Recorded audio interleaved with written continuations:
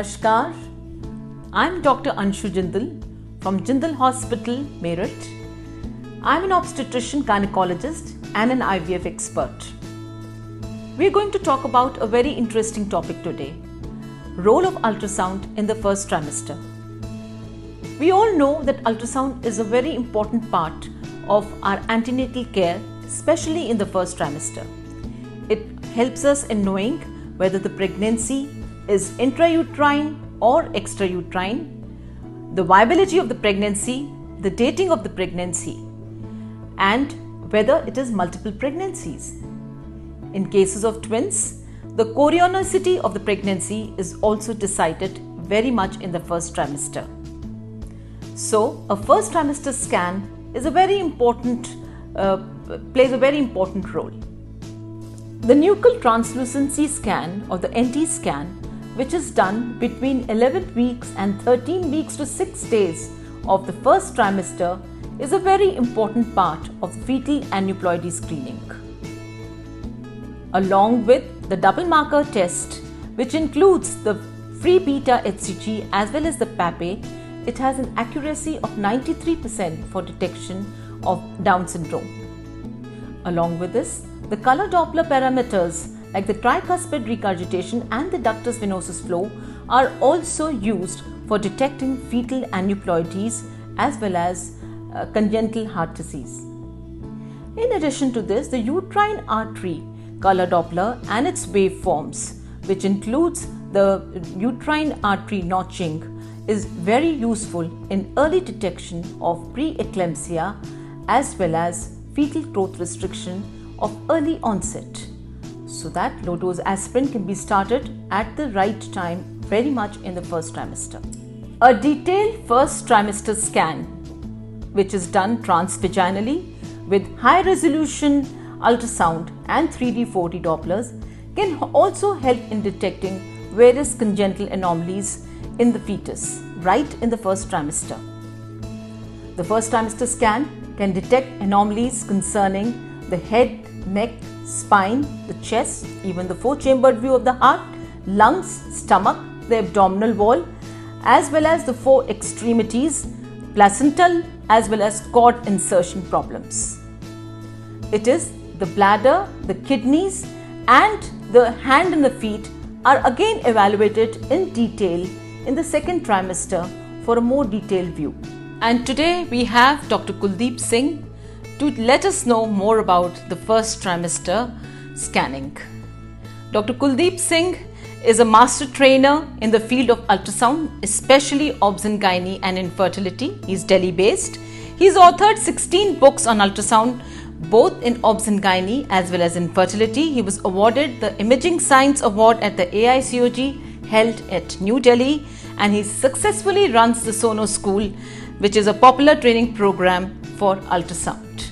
He is very popular amongst the gynecologists. So let's hear from Dr. Kuldeep Singh what he does to do a first trimester scan. Hi, this is Dr. Kuldeep Singh. I'm a sonologist and I'm in Delhi. I hope everyone is safe, everyone is healthy.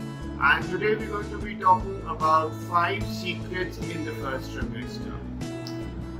You need to realize there are plenty of things and you need to be very methodical in that. First and foremost, the secret is you need to be knowing which probe to use when. You have a transabdominal probe, you have a transvaginal probe, and both go hand in hand.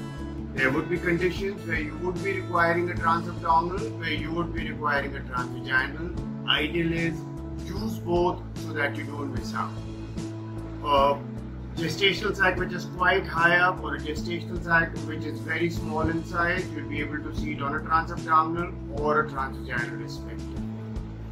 The third thing is the second thing is that there are a few sonographic criteria. You need to be following that. So if you know that this ground rump length is till 7 millimeters, even if you don't see a cardiac activity, do not label that as an early pregnancy loss. We're looking at a gestational sac or a transvaginal scan up to 8 millimeters or up to 15 millimeters on a transabdominal scan. You do not see a yolk sac, do not panic. up to 15 millimeters on a transvaginal or up to 25 millimeters on a transabdominal, and you do not see an embryo, don't panic. Call the patient back again. The third secret is measurement methodology. How are you going to be measuring it? The crown rump length from one end to the other proper. It has to be a straight line, not along the curve. Try and measure it between 7 and 8 weeks. That's the ideal time for dating, unless and until there's a specific indication for that. The gestational sac has to be measured inner to inner, and a yolk sac also inner to inner, and your machine is going to do the calculations. Do not measure the yolk sac along with the embryo and give a false ground rump length. The fourth thing that comes up are the myths. You need to be very careful and aware of these myths. I've seen a gestational sac inside the uterus. I don't need to see an adnexa. That is the commonest problem we have. There could be heterotopic pregnancy. Somebody's done an IVF, an embryo transfer. There cannot be an ectopic. Why can't there be an ectopic? There can be. So do a complete assessment, evaluate the adnexa carefully. The fifth secret, which is very, very important, is terminology. Not that you do not see a gestational sac in the uterine fundus, in the cavity means it's an ectopic. No. It could be lying eccentric in the cavity, and that could be an angular pregnancy. It could be lying in one of the horns in a septate uterus or a bicornuate uterus, bang in the cavity, and you're going to be calling it a cornual pregnancy. You could be looking at something in the adnexa, that's a tubal pregnancy. You're looking at something in the cervical canal without any symptoms, and you're looking at vascularity around it, that's going to be a cervical ectopic. With an anterior uterine portion thinning, and you're looking at a previous scar with a beak sign, that's when you're going to be looking at or suspecting a cesarean scar ectopic. 5 secrets: the probe that you're going to be using, the terminology, the measurement methodology, the sonographic criteria, and the myths. Be careful of these 5 things, follow them judiciously, and you're going to do a good job in the first trimester. Thank you, Dr. Kuldeep Singh, for giving the radiologist perspective of the first trimester screening. Really, it was very enlightening. And I would just like to add by saying that the first trimester screening includes not only the fetus but also the placenta, the placental ecotexture, whether there is any subchorionic collection, any masses, cyst in the placenta should also be commented upon.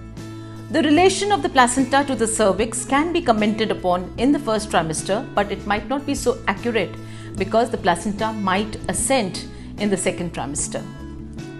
In addition, gynecological pathology like extrauterine pregnancy, adnexal masses, bicornuate uterus, uterine septum, fibroid in the uterus should also be commented in the first trimester screening scan, as well as the cervical length. So if you like this video, please click on the like button and subscribe to our channel Global ART Forum so that we can get you more such updates in the future. Thank you so much.